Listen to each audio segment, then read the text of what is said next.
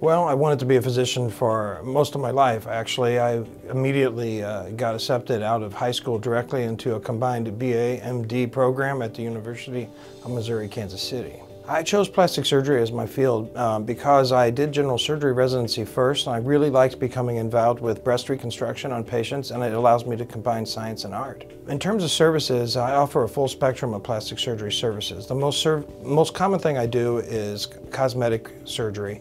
Second most common thing I do would be breast reconstruction and reconstructive services across the board. My philosophy of care is to provide the best possible care I can provide to the patient with a personal level and also with an extreme degree of dedication and perfectionism.